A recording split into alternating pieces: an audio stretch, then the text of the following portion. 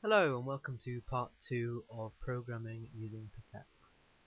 In this video we're going to cover inputs, if commands, symbols, and if we have time, variables. First thing I'm going to do is type in main as our program label, and I'm going to introduce you to something new, which is inputs. Now, just as if you wanted an LED connected to pin 3, for example, to come on, you'd write hi 3. For inputs, you'd use input and then whichever number it is. So that's 0 or 1 or 2, etc. Now these inputs can only have two values, which are 1 and 0. 0 being on, or sorry, 0 being off and 1 being on. So for example, input 0, which is one word in PICAXE, equals 1 means it's on. However, inputs you don't deliver current to, you detect whether current is coming in to the chip, which is, if it's coming into you. So I'm going to introduce you to a new command called if commands.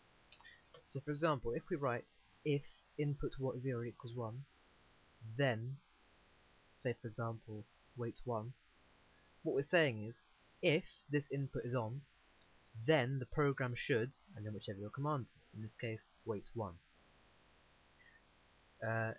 With some programs, such as this, you've got to end all if statements with an end if statement, and that's a bit like using quotation marks. If you start with one, you've got to end with another. So if we have go to main on this and we click on simulate, it'll just keep going round until, if we click on the input 0 on the simulation, it'll detect that input 0 is on, and then it will wait 1. So if you just sort of pause in the program there, to make it a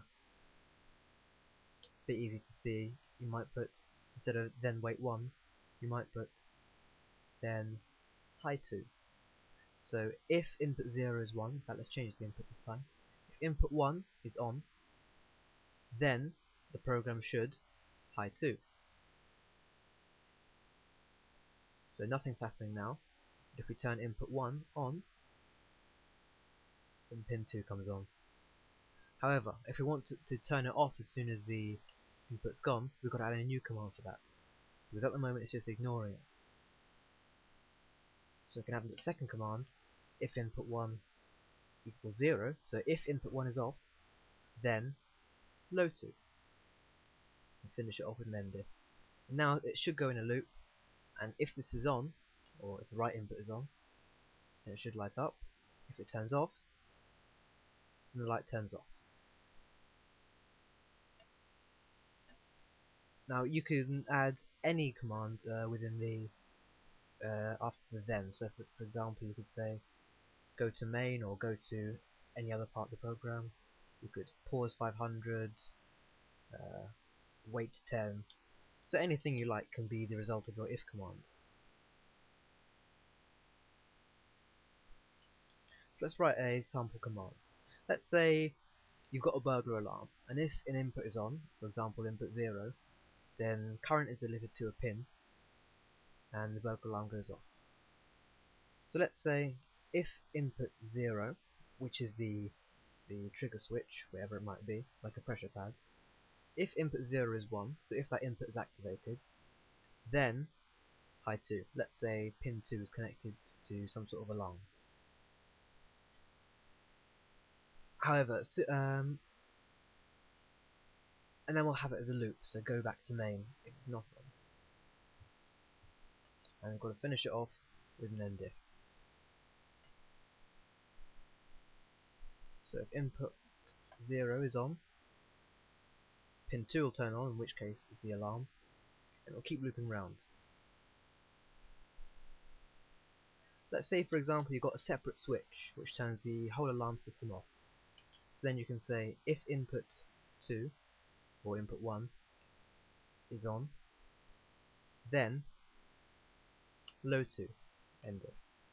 So if one switch is on, so if input 0 switches on, in this case, the alarm will start ringing, and if the off switch is pressed, which in this case is input 1,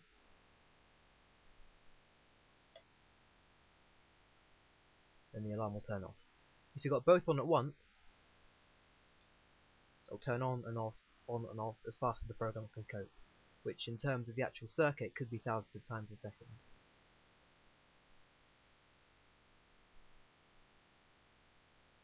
The next thing I'm going to show you is something called symbols. So at the top of your program, but even before you write main, you can put symbol, let's say symbol 4 or symbol alarm equals 4. Now hopefully this should set pin 4 to alarm, or we can call, instead of writing pin 4 each time, so as not to get confused between pins, we can just write alarm, and that's just to make things simpler when writing programs. So hopefully if we put high alarm here and loop it round, there we go, pin 4 is turned on, because what the symbol command does is it renames the second part of the equals, or whatever after the equals, to whatever's before the equals. So let's do something else. Let's try symbol input 0, or in fact symbol pressure pad equals input 0.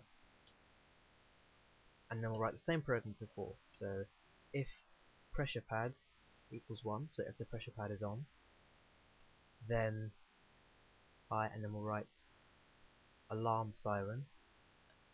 Alarm siren isn't a recognized command yet, so if we put symbol alarm siren is, let's say, pin 3, so symbol alarm siren equals 3, then instead of writing input 0 and pin 3, put an end if there, you can just write pressure pad and alarm siren. And that's purely for your own convenience, if in case you don't want to get mixed up between different pins on the PICAXE. So nothing's happened yet. But if we turn on input 0, which is pressure pad, then the alarm siren, which is pin 3, will go on.